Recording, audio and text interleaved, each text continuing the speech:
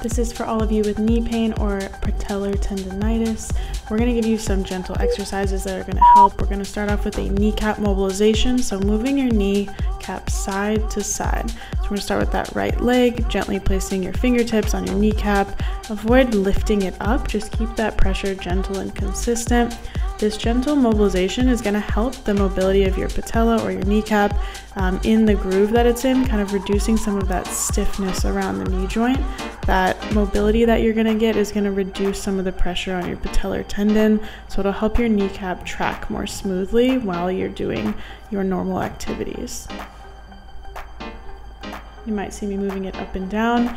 If you are ready for that, you can do up and down and side to side, but if you're still in pain, I would just stick with side to side, keeping it very gentle.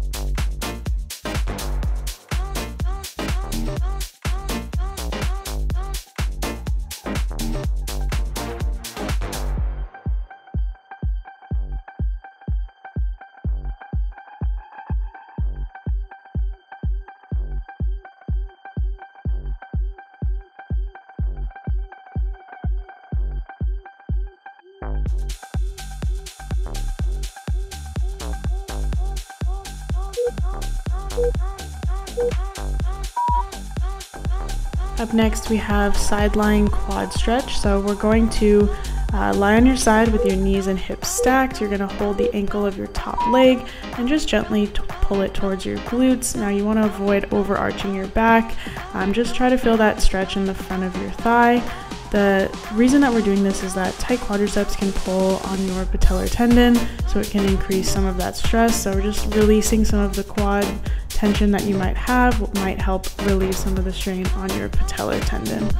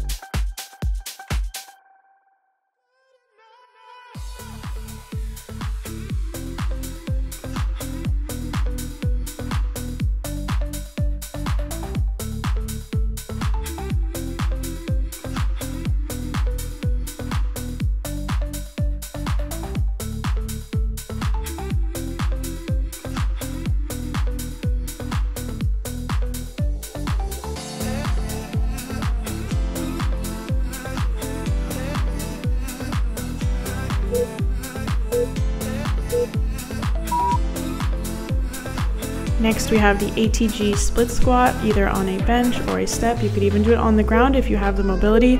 So we're going to set in a split stance, and you're going to put your front foot on the step, your back heel lifted. You're going to bend your front knee, allowing your back knee to come closer to the floor. So you want to keep your front knee aligned with your midfoot and maintain an upright torso. So you're going to feel a stretch in the legs, quad, and hip flexor.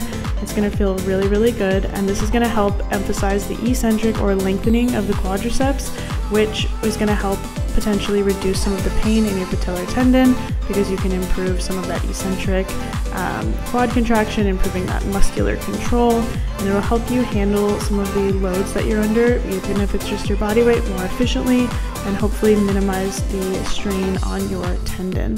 Since it also stretches the hip flexors and builds some stability there, it will help support the knee in more dynamic movements.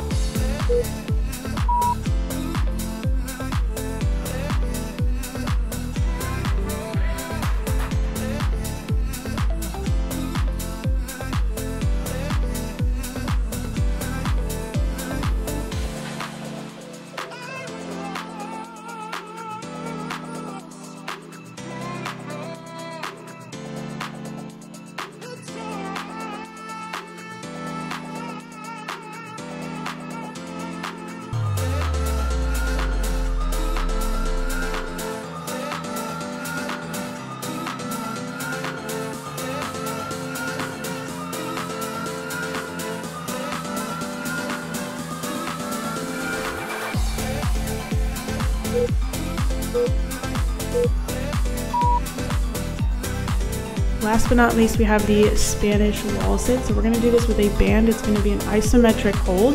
So think about the opposite of a wall sit on a wall. You're basically going to be doing an isometric so that you can help strengthen the quadriceps without knee motion. So this is going to help them be more effective, because with tendonitis, that's when you've aggravated your tendon.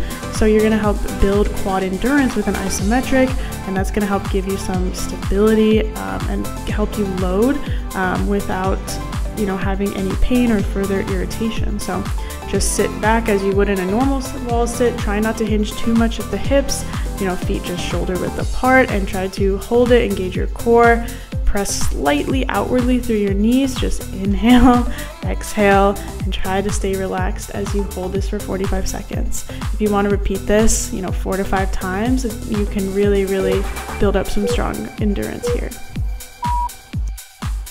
Thank you so much for joining me. I hope that you got something out of this and that your knee is feeling a little bit better.